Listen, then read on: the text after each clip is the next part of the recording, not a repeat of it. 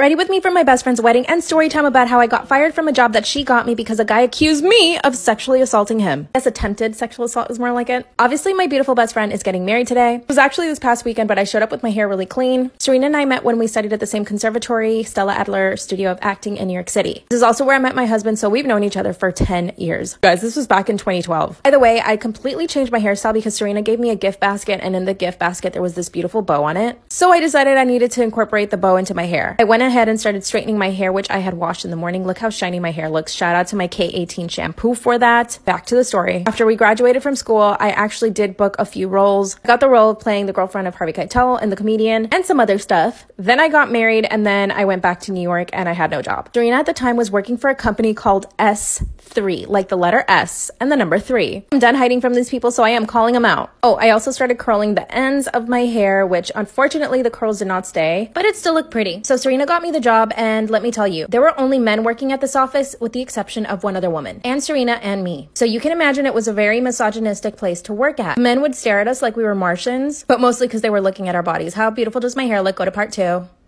Ready with me for my bestie's wedding, plus story time about how she got me a job that I was fired from for supposedly offering a guy a BJ. Like I said in part 1, working here was weird because there were only men, except for one other woman, Serena and me. Serena is my best friend, by the way, who is getting married today. By the way, this whole filming of this process was super uncomfortable because I didn't have a really good setup, but I did my best. By the way, I tried a new foundation, the Hourglass one, and it was phenomenal. Beautiful. I ended up getting sat next to this one guy. He was the youngest guy in the office, good looking, he was really funny. Everyone told me that as soon as I started working there, this guy completely changed. He was funny, he was talking, he was making jokes. He literally looked happy at the job. Before I showed up, apparently he was not very much like that. Him and I would have really cool conversations. We would talk about movies and all that. But obviously, we're at work, so it was nothing weird. Eventually, we started talking about the women that he dated, which I would give him advice and whatever. It was nothing deep. But then one day, the manager, Gabe, he emails me and tells me that I don't need to show up for work. You guys, I almost pooped my pants. I had a bad feeling. I asked him why, and he said, oh, we're just not that busy today. And the following day, he asked me not to show up again. He just didn't have the balls to fire me. Part 2 is up. Ready with me for my bestie's wedding, plus story time about how I got fired from a job for supposedly sexually assaulting somebody, or attempted. Because my manager at this job called S3 did not have the balls to fire me, he actually asked Serena, my best friend, the girl who is getting married today, who I am getting ready for, yeah, he asked her to fire me. She asked me to meet her at the park, and as soon as I get there, she starts to cry. So I start to cry. Then she tells me that they fired me. And guess what? They didn't even give her a reason. I go home, I'm depressed for the next 2 weeks, I'm crying every single day. But Serena got to investigating. 2 months later, she calls me while I'm in Egypt. She tells me the truth. Apparently, the guy that I sat next to every single day at this job, by the way, his name is Justin, he invented this whole lie about how I would accost him in the kitchen at work, I would offer myself to him, and on several occasions, I asked him if he wanted a BJ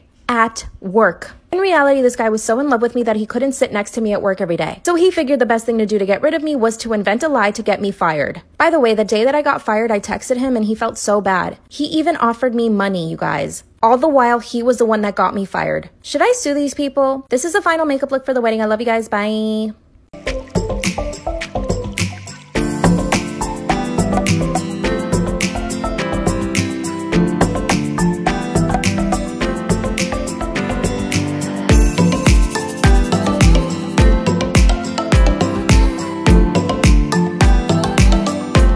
Story time about how my Bumble date tried to choke me. This man was trying to kill me. Disclaimers to know my story time was sent me on Instagram. After the first date, I decided to give it another chance. I ended up going on a date with a guy who I'm pretty sure was gay. The whole time we talked about his best friend and how great his best friend was, and he definitely sounded different. So by the end of the date, I asked him if he was bi. He acted all offended and said no. So obviously, I never went on a date with him again. When I got home that night, I decided to get back on the app and look for another date, as you do. And that's when I saw the guy, the one who choked me. Let me start by saying he was definitely the most attractive guy I had seen on the app until that point, which was one of the reasons why I really wanted to go on a date with this guy. Up until that point, all these other guys were like 5s. He was definitely a 10. We connected right away and he asked me out on a date that very weekend. And I said yes. I was so excited to actually meet this one specific guy because he was so attractive. I went all out and went to get waxed. I got my hair done. The weekend comes around and we end up meeting at a bar. We met, sparks flew, it was amazing. But after 3 drinks, he started getting very aggressive. He started grabbing my butt and everything else, if you know what I mean. Part 3 is up. Story time about how my Bumble date ended up choking me. That's when he started getting sexually aggressive. Like really bad. He had only had his third drink, which led me to believe that he probably had a couple of other drinks before he came to our date. He was trying to grab at everything. My butt and even my V. Of course I pushed his hands away, and the only reason I didn't leave is because I'm like, okay, he's had a couple of drinks and he's probably just attracted to me, instead of telling him to stop and straight up leaving the bar. After 45 minutes, I told him that I was gonna go home. Then he says, I need a ride home, can you give me one? And I said yes. Big mistake. We get into my car and he actually started gagging, like he was gonna be sick. I asked him to get out of my car and he said, no, I'm good. And that's when he just leans over and starts trying to kiss me. Instead of a normal kiss, he got up on the chair and on top of me. And I told him to stop, he grabbed my neck. 30 seconds later, I woke up. So yeah, he had choked me. He looked terrified. He got off of me and just left the car. I went straight to the police and they told me that they couldn't actually charge him because I didn't even know his real name. It turns out on the app he had used a fake ID. I reported him to the app, but nothing happened. What should I do?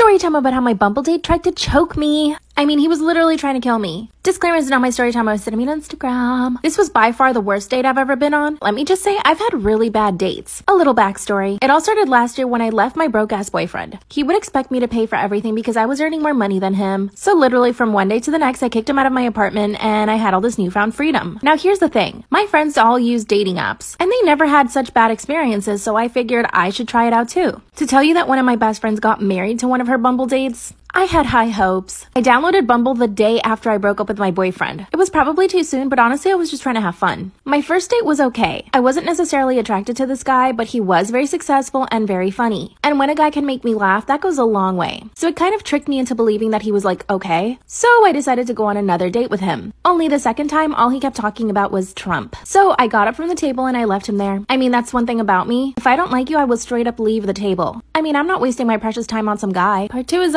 story time about how I was voted the ugliest girl in high school. Disclaimer is not my story time. Send me on Instagram. Growing up, I was really awkward. My parents always used to call me the ugly duckling, but my dad told me not to worry, that when I would grow up, I would become beautiful. Honestly, this really stuck to my head and I am very beautiful now. I used to have braces, acne. My hair has always been curly, but I didn't know how to treat it back then. My mom had really straight hair, so she had no idea how to do my hair either. And this was the toughest thing for me. I would show up to school with knots in my hair because I didn't even know how to brush it. Eventually, my mom did start taking better care of my hair, which really helped. I also didn't know how to dress for my body. I wore big hoodies, big t-shirts, while the other girls in my high school dressed for their body type. I honestly just had no clue. I did get bullied, but mostly by boys. I think the girls probably just felt bad for me, so I never really had problems with other girls. A group of boys would always bother me. One of them even asked me out, pretending that he wanted to go out with me. Of course I said yes because I actually believed him. He asked me to go to the movies, and when I showed up, he wasn't there. I decided to go watch the movie anyway, but the next day in school, I couldn't hear the end of it. To my face, this guy called me stupid. A few days later, they made a list of the ugliest girls. Part 2 is story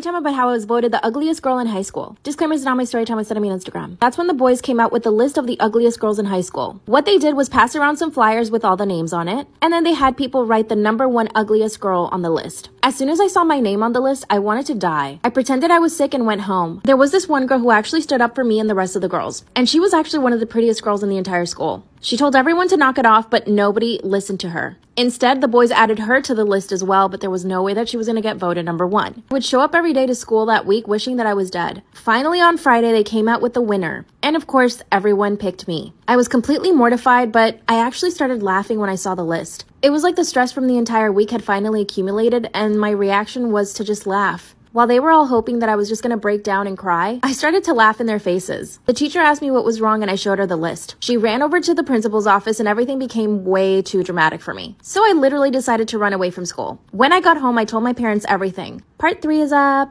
Time about how I was voted the ugliest girl in high school. Disclaimer is not my story time. Send me on Instagram. When I got home and told my parents what happened, my dad actually started to cry. He actually did feel really bad for me. They sat me down and told me that looks weren't everything. That's when my dad told me again that I would grow out of this awkward phase. Then they decided to take me shopping to the mall. We went into this really cute clothing store that I had always wanted to go to but never had the courage to, and they actually bought me a full wardrobe. After that, that's when my mom took me to a salon and they actually did my hair. They gave me a whole hair care routine, which I had never even heard of before. And I even went and got some Noxzema, which actually the Noxzema really worked for my acne. So when I got back to school, I felt like a different person, but not really because I was still me. The principal had gone out of her way to make all the boys pay, but really they only got suspension and didn't go to school for a week. The rest of high school was actually not that bad. I did look a lot better. 5 years later, I'm absolutely gorgeous. And guess what? One of the boys who bullied me actually slipped into my DMs last week. What should I say? Story time about how my husband left me for my twin brother. I would come home and find my twin brother on the couch with my husband. Of course, I just thought they were trying to get to know each other. I mean, we just got married and all. Got to the point where my brother was coming over to my place every single day. And my husband and him would hang out all day together. My husband works from home, so he's always there. I own my own business, so I'm usually not home before 3 p.m. Every time I would come home, my twin brother was already there. Actually, I told my twin brother he needed to give me and my new husband our privacy. That's when he said that I was overreacting and that he was just trying to get to know him. Then he said, "Are you jealous?"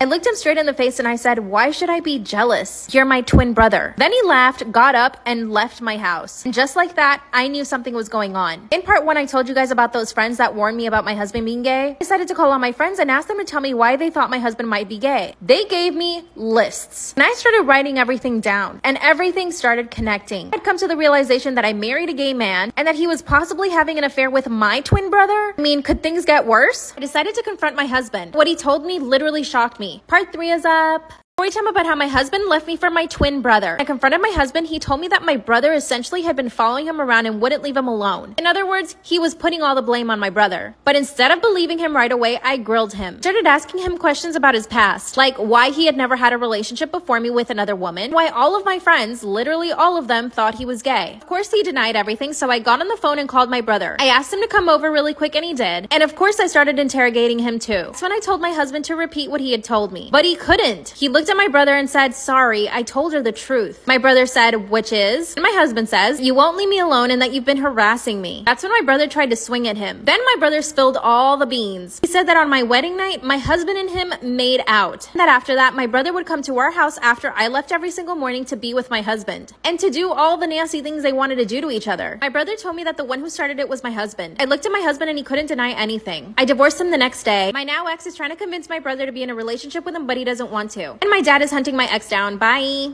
Story time about how my boyfriend shames me for having cellulite. Disclaimer is not my story time, send me on Instagram. I'm 24 years old and my boyfriend is 21. According to him, he has never been with any girl who's had cellulite before, or even an ounce of body fat. Yes, I know what you're thinking, he's a total asshole, which in that sense, he is. But the rest of the time, he's completely fine and actually sweet. We met last year at a friend's party. At the party, I instantly fell in love with him. I thought he was the most beautiful thing I'd ever seen in my entire life. And it was reciprocated. I saw him from across the room and he made eye contact. A few minutes later, he walked over to me and just struck up a conversation. I know that people present themselves the way they want to be seen, especially when they're trying to impress someone they're attracted to. He started telling me about how he's studying to be a doctor, how he volunteers at animal shelters, and that every single weekend he also volunteers at the soup kitchen. Everything he said was absolutely perfect. By the end of the night, he had asked me out on a date and I said yes. I did explain to him that I didn't want anything serious and he said that was totally fine. I was trying to focus on my studies, so having a boyfriend was not in my plans. But after we went on 7 dates, he asked me to be his girlfriend. He wouldn't take no for an answer. After about a month, I finally said yes. Mind you, at this point, he hadn't seen me naked, not even in a bathing suit. The very night that I said yes to being his girlfriend, he asked me to come over to his place. He made a whole gourmet dinner, even bought super expensive wine. So we ended up doing it for the first time that night. The next morning when I woke up, the first thing he said to me was, "Do you ever exercise?" I was shocked. Part 2 is up.